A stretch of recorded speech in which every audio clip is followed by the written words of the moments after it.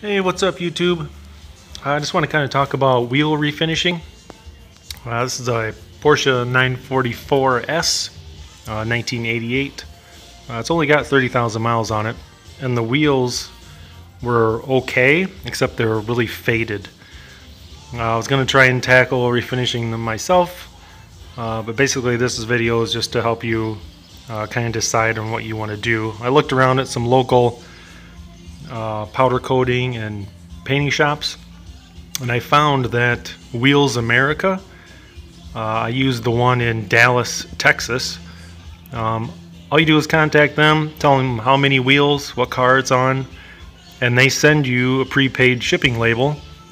All you do is box up your wheels, send them to them, and about 2 days they're done. They will call you and tell you that your wheels are done, take your credit card information, ship you the wheels back. The whole process takes about 6 days. Worked really well. They have the exact original factory color and everything.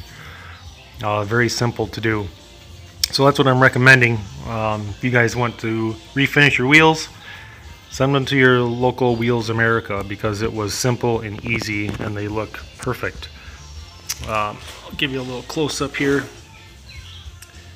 Nice and shiny, the original exact color they're supposed to be. Just a little dirt on there from mounting the tires, but they are perfect. And the cost, if you got a dent in it or a chip, they might charge you a little more, but the cost per wheel is about 100 to 125 bucks, depending on what they need to do to them. Mine really didn't need anything. That might have been why it was such a quick turnaround too. If you need a little more repair, you might want to add a day to your turnaround time. But that's what I recommend.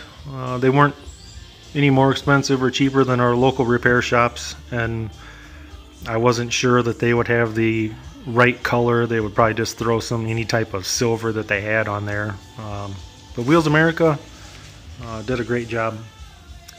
So if you guys are thinking about it, that's my recommendation. You just gotta find yourself some boxes to pack your wheels up in, and that's about it.